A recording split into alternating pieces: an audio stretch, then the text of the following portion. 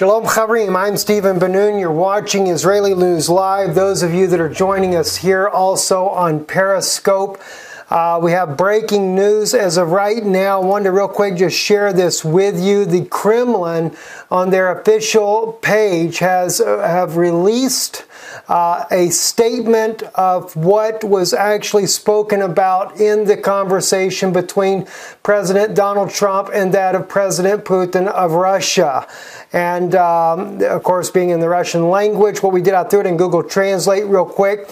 My wife does speak fluent Russian as well, though, so it's not that we don't already know what is actually stated there, but at least the Google Translate gives you a decent idea of what's being said here.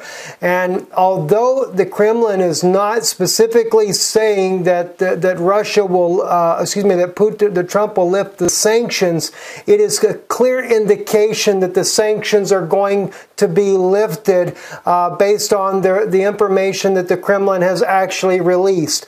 And I feel like that's a pretty safe assumption, and perhaps President Trump feels like that President Putin feels that this may be something that President Trump should release publicly himself. But let me just share with you what it translates out to. Vladimir Putin congratulated Donald Trump, official assuming office, and wishes success in his future activities.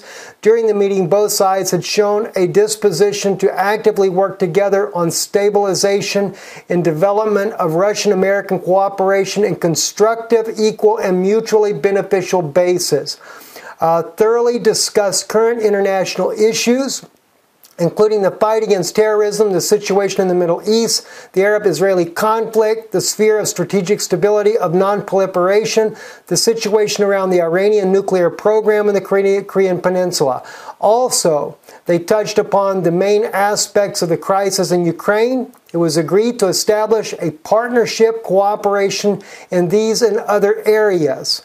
At the same time, highlighted the priority of joint efforts in the fight against the main threat, international terrorism.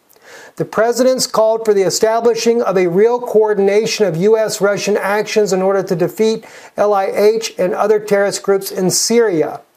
It stresses the importance of restoration of mutual beneficial trade and economic ties between the business communities of the two countries, which could further stimulate progressive and stable development of bilateral relations. There you go. Sanctions are going to be lifted. It is obvious without a doubt. Donald Trump asked to convey the wishes of happiness and prosperity to the Russian people, noting that the U.S. people are sympathetic to Russians and its citizens.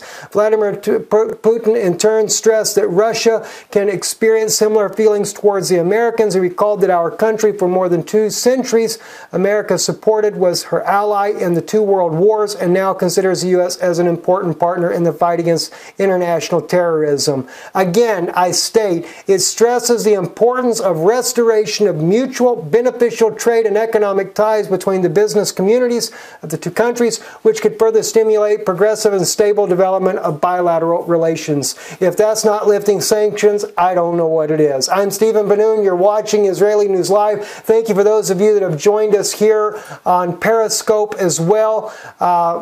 Appreciate you tuning in there. Those of you on Israeli News Live on YouTube, if you happen to want to check us out on Periscope, it's easy to find us. We're on Twitter, and of course, our Twitter name is Israeli News Live @Stephen Ben-Nun. I'm Stephen Ben-Nun with Israeli News Live. Shalom.